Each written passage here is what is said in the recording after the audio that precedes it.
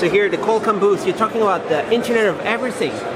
So what is the Internet of Everything? Hi, so Qualcomm is a hardware provider primarily, so we build Wi-Fi chips for the IoT. What I'm showing off here is our 4002 IoT developer platform. It's based on a 1x1 Wi-Fi. In this case, it's hosted with a Freescale microcontroller. And then we also have a reference design called the GT202. Yeah. And here we have partners that have built the GT202 reference design based on their own microcontrollers. So this one is from Renesas. Okay. It's paired with the RX111 microcontroller. So this is what kind of microcontroller they have here? It's their RX111 platform. Okay. So it's based on their own. And your Wi-Fi is over here? The Wi-Fi is over here. This is a 4002 from Qualcomm, and it's paired again with the Renesas microcontroller. This is the Freescale Freedomboard. Again, GT202 is the reference design. Over here, it's paired with the Freescale microcontroller K22, and this is the Qualcomm 4002 Wi-Fi chip over there. All right. And then again, another GT202 reference design, this time with the microcontroller. And again, paired with the 4002. So this 4002 is it what's special about it? So the good thing over here, this is a low power Wi-Fi.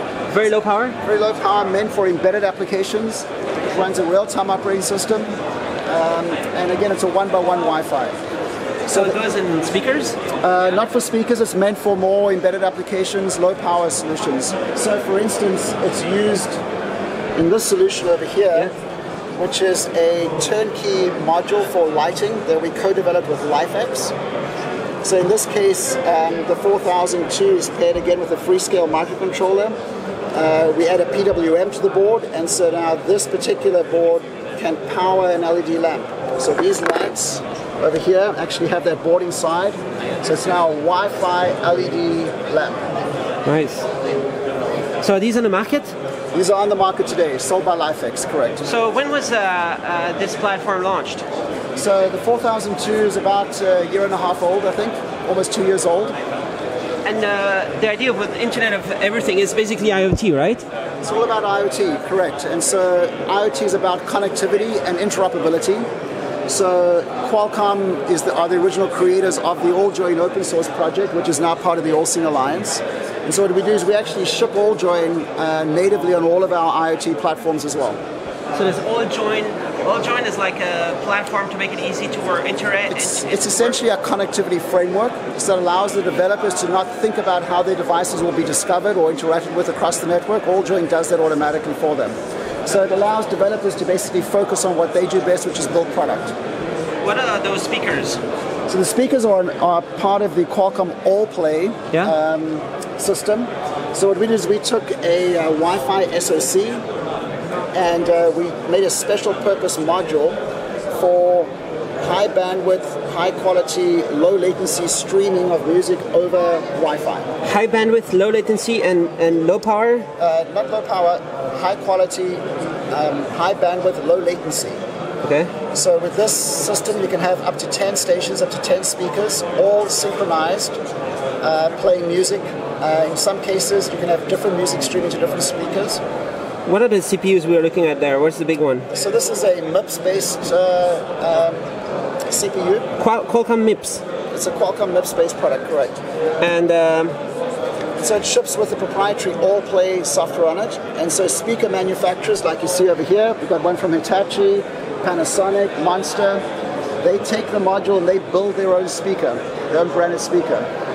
But these can all interoperate with each other because they run AllJoyn and because they run the same AllPlay system. So AllJoyn, AllPlay is for music. It's for all kinds of IoT data, right? AllJoyn is for all types of use cases. AllPlay is in particular for music. And we can try the AllPlay to show how it works. So does it work with Spotify and with? It works with Spotify. So if you look over here, those are all the music services that incorporate AllPlay as part of their product. And those are the speaker manufacturers that are building product today with the AllPlay system. All right. And then it just goes from over the local network? Yeah, so basically streams over Wi-Fi. You can also take Bluetooth as an input and then restream that Bluetooth over Wi-Fi. and you can also take analog in and restream that. All right. And so I can show you, I can start playing some music over here. Yeah. It'll stream automatically. Now in this case I'm streaming from this device to all three speakers. All three, so it's multi-room? Multi-room right now. I can go and change the grouping of the speakers. So I can basically take the Hitachi and the Monster out of the group. And select which one is right, which one is left, So stuff now, like that? well now it's going to play just to the Panasonic, and I could essentially stream something different to those speakers if I so choose. That's called party mode. Nice. Cool. So it's a very comprehensive system. Right. And all these companies around here are showing a bunch of... So these are all member companies of the AllSeen Alliance, so they're all basically showing product that they've built on top of AllJoyn. A lot of them actually using the Qualcomm Wi-Fi developer platforms as a base for their product. And what is this one? The 4010 is our newest IoE developer platform. It's this board over here. What's different about this?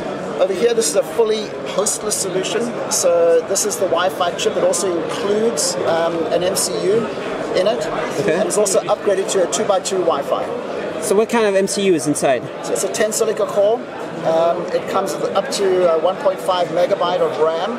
It's about 800 kilobytes available for applications. Is it ARM, Cortex something? It's not ARM based, but it does support a lot of different types of applications. So again, it's RTOS based. ThreadX is the operating system.